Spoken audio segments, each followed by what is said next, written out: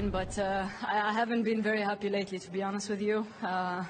You know, the situation in the world doesn't make me happy, so I feel like I'm sorry. It's okay. These are the moments.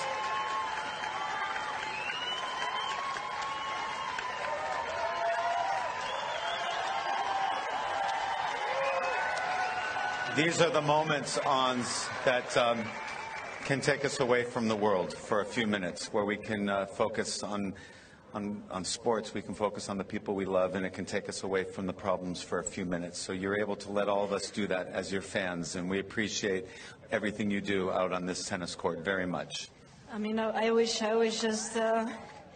it's very tough seeing children, babies dying every day, and it's heartbreaking. So I have decided to donate part of my prize money to help, you know, the Palestinians. And I cannot be happy with just this win. Just what's happening. I'm sorry, guys. It's supposed to be about tennis, but it's very frustrating looking at videos every day. So I'm sorry. It's not political message here. Just a humanity. That's it. I want peace in this world, and that's it.